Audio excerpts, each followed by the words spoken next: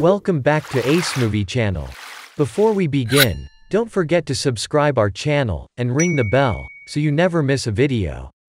Go ahead and comment down below that more tutorials you'd like to see from us.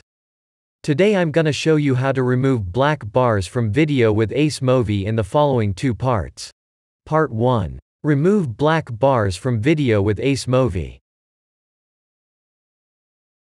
Step 1. Add media files. First, find the video file with black bars and open AceMovi, which can support various video formats. As you can see, you can import the video in here 3 points. Next, add the video to the track. Step 2. Start to remove black bars in the video. When add the video to the track, click the video, and move up to click the crop and zoom button. Next, you will see there is aspect ratio for you to adjust, and you can select 16:9. Or you can manually move the frame line to adjust its size and eliminate the black bars. Step 3. Save the edited video. Before you export the video, you may choose to preview the edited video and see whether it meets your expectations. If it is okay, then just click export.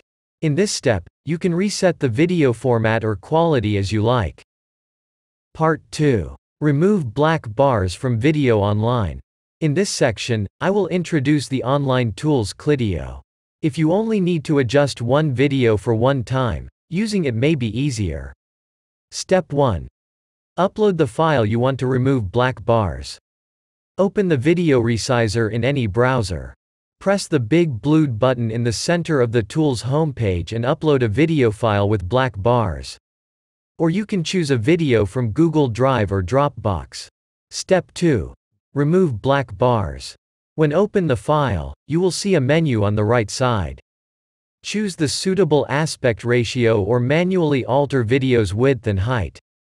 Then click the fill button under the crop options to get rid of the bars. Step 3. Export the video. After the black bars are removed, you can click export to export your video files. If you are happy with your video without black bars, you can click download to save the file. That's it for today's video tutorial. If you found this video helpful, don't forget to like, subscribe and ring the bell. Let us know what tutorials you'd like to see next in the comments below. Thanks for watching, see you next time.